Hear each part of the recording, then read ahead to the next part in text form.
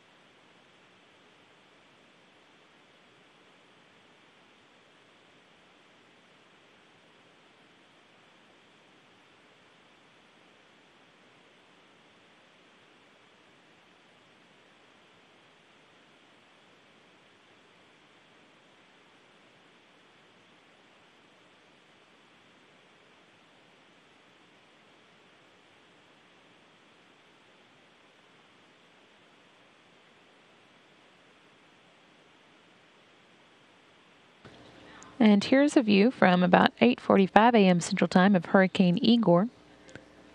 After holding out at a Category 4 for most of the week, the storm has finally weakened a bit to a Category 3 with 120-mile-per-hour winds.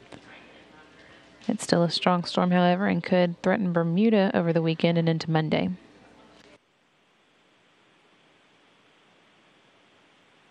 Again, this is video recorded by the cameras on the exterior of the International Space Station this morning from around 8:45 a.m. Central Time as the station was passing over Hurricane Igor.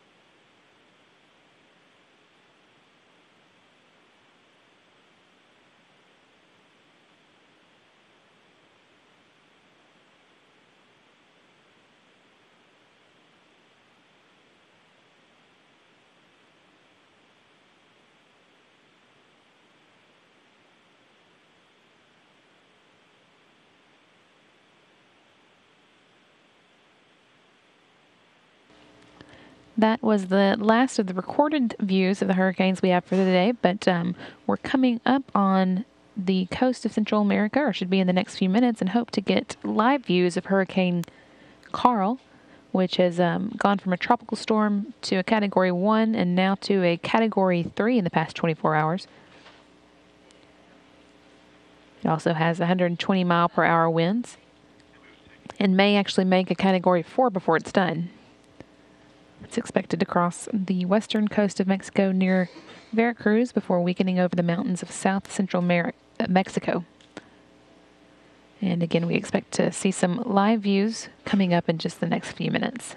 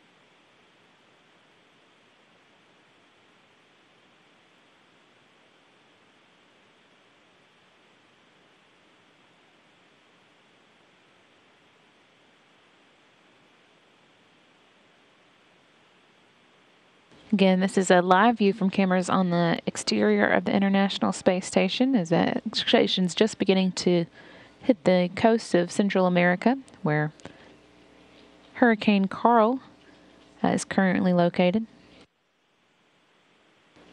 Again, it's strengthened from a Category 1 to a Category 3 in the past 24 hours and currently has 120 mile per hour winds.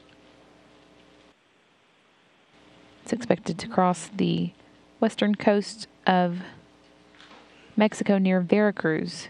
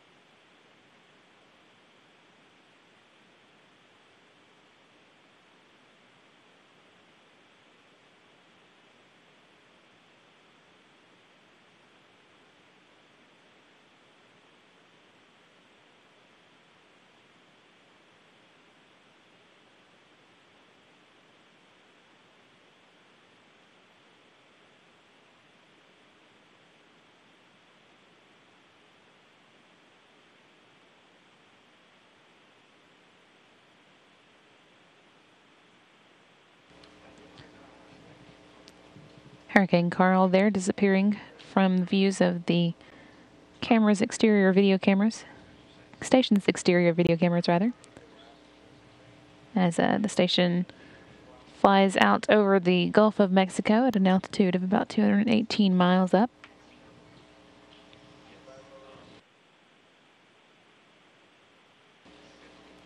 Those views were shot again by cameras on the exterior of the station, which are controlled by the communications and tracking officer here in the Space Station Flight Control Room. However, as I mentioned earlier, the astronauts are also asked to spend time gathering still views of the hurricanes as part of the Crew Earth Observation Program. As they have time, astronauts on the station can take advantage of special opportunities to photograph specific features on the Earth as they fly over. The photographs record the Earth's surface changes over time, as well as dynamic events like floods, fires, volcanic eruptions, and hurricanes. The images they capture provide researchers on the Earth with key data for better understanding the planet. And over the years, astronauts have taken more than 547,000 photos from the International Space Station. You can see some of the photos they've taken in the past online at the Crew Earth Observation website, which is earthobservatory.nasa.gov. In fact, you can see some of the photos they've taken of the hurricanes over the past week. Again, that's earthobservatory.nasa.gov. Also, if you're primarily interested in the hurricane work,